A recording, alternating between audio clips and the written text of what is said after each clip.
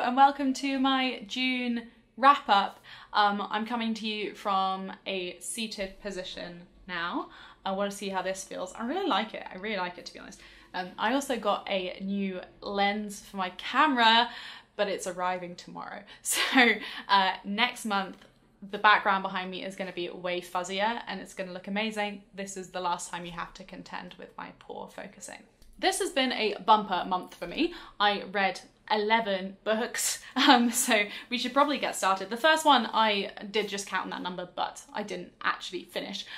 This is Perennials by Mandy Berman. It came out in 2017, and it is about a summer camp that some girls go to, and that was enough for me. I don't know where I found this. Maybe I was actually looking up books about summer camps, because I taught in a summer camp between the ages of 20 and 24 in upstate New York, and it just still completely has my soul, and I love that experience so much. I just wanted to read about people going and forming deep friendships and, you know, loving the lake and the forests, and warms my heart so much. So I just wanted to read about that. And I was like, this is about camp, how bad could it be? Well, the start, I was like, it's okay writing, but for some reason I just couldn't separate any of the characters. They had such mundane names. So we had Rachel, Helen, Denise, and Fiona. Those were the first 4 people we meet, which are all just sound the same to me. They're nice names, but they're all basically the same name, which made it really, really difficult. And then we had a character introduced from an English boy called Chad. There are Chads here. And I was like, you know what, I'll let it slide. But then about halfway through the book, we just had a complete character shift for no particular reason. Then our 2 main characters changed to Nell, I think, and Mo. Also English, and there was just this one bit that I was like, I can't read this anymore. I've lost complete respect for this because they didn't get a single English person to read it. But they said, I was unstable after graduating school, she said, using her finger to mark quotation marks in the air, and my A-levels weren't good enough to get into any uni they liked. And it's like, you've got A-levels, you've got uni, but graduating school is not something anybody in the UK would say. They just wouldn't. And at that point I was like, I can't anymore. I had to stop. Now I've got my moan out of the way, let's move on to our first actual book. This is Eileen by Ottessa Moshfegh. This came out in 2015. It was her first full-length novel. I think before then she'd had a short story collection and a novella published, but this is her first novel, her second novel being My Year of Rest and Relaxation, one of my favourite books from last year. And her new book, Death in Her Hands, has just come out in the US, although it's not available in the UK until August, which is a bummer, but I'm very excited about that as well. So Eileen is about a girl who, she's in her mid-20s, she works at a correctional institute for boys, so just like kid prison, and she lives with her alcoholic ex-cop father, and she just doesn't have much of a life, and she knows she doesn't have much of a life. So we have Eileen in the present, in her older age, looking back on Eileen in the events of 1964, when she is 24 years old. And when she, old narrator Eileen, I love, she's just making fun of herself for being poorly dressed and poorly socialized and stuff. And she's like, when I escaped and got out to New York, I had a hell of a time. I wasn't such a prude. But yeah, the Eileen of this novel, she only escapes at the end. So we just get frumpy Eileen. And I found this quite distasteful. I really didn't warm to the character. And I thought it was very interesting. I actually did in my video that's just gone up about The New Me by Halle Butler, which I also read this month, I compared it with Eileen because I really liked this unlikable protagonist, and I just didn't warm to Eileen at all, and I was trying to figure out why that was. So I go into more detail about that here, but I sort of finished this book. So there's sort of a crime mystery going on, there's a Chekhov's gun, there's a alluring woman, there's just a lot of things happening. and I left it not feeling particularly charmed by it, but also not sort of hollowed out by it, which I think it was more of its intention. As with a lot of kind of debut novels I read by people whose later work I already really respect, I can see the seeds of her greatness in this, but yeah, it just didn't really hit the mark for me. The next book I read was Why We Sleep by Matthew Walker. I made a whole video talking about this, but it's about sleep, but it's about everything you can think of to do with sleep. It's pretty dense, like it goes everywhere, and it's made me feel extremely guilty about not giving myself the ideal circumstances and amount of time to get the sleep that would be best for me.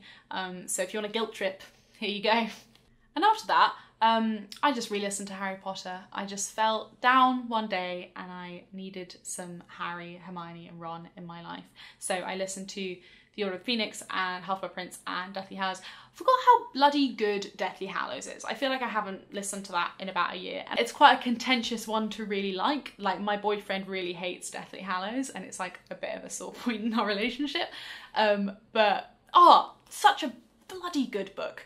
I know that J.K. Rowling has said some really offensive things recently about trans people. I know there's a lot of calls by Harry Potter fans to like boycott her work and move away from that fandom, but I feel like I've had to reckon a long time ago with J.K. Rowling not being the author that I want her to be, and I have over the years managed to separate that art from that artist, and I know some people can do that, some people can't do that, some people want to do that and some people don't want to do that, and I think any of those decisions is fine, but I don't want J.K. Rowling to take Harry Potter away from me. So that's my position on the subject.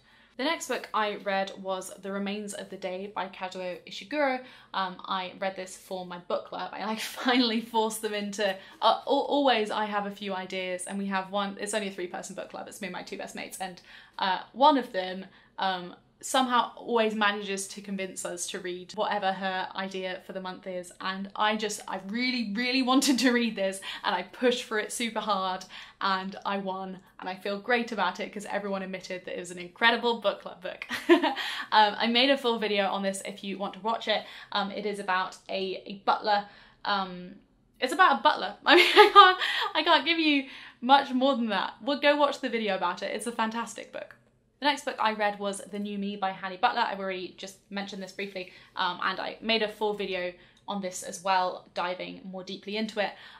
But this is about a 30-year-old girl called Millie who is just keeps shuffling between these temp jobs and feels like she can't catch a break.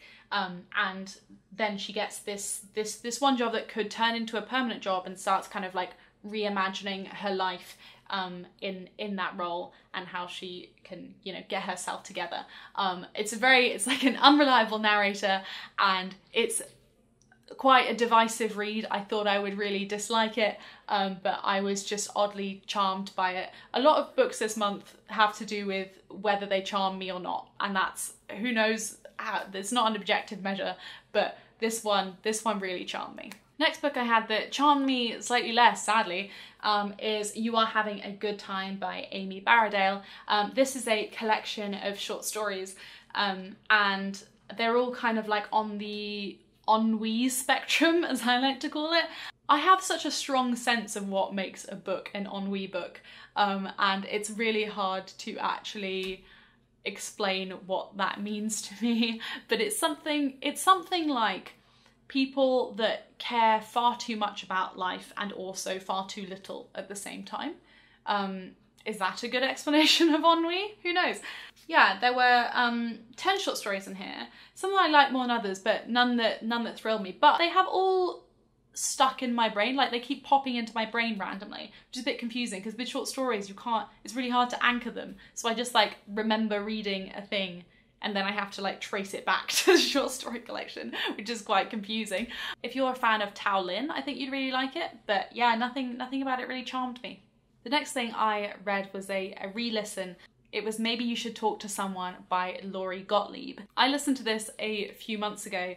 This is a memoir of a therapist talking through her life as a therapist, and also a particular phase of her life where she had to seek therapy because she was blindsided by a breakup. Listening to it the second time round has made me really appreciate how well crafted the story she chose to tell were. She's talking about like a half dozen of her clients, and I think they're really impactful stories about grief and regret, and control and denial, and how all of those things relate to her own life.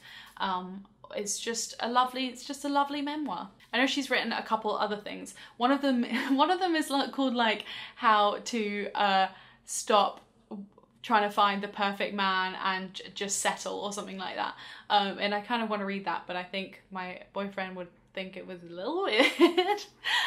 But yeah, if you know any more stories along those lines, or any other like Laurie Gottlieb content I should check out, I would love to hear that down in the comments. And finally, this month, I re-listened to 5 audiobook re-listens this month. That's excessive. But I re-listened to An Absolutely Remarkable Thing by Hank Green. The sequel to this is coming out on July 7th, which I'm excited about. It's called A Beautifully Foolish Endeavour. And yeah, my opinion on this book hasn't really changed. I enjoyed it. It's a bit of a romp.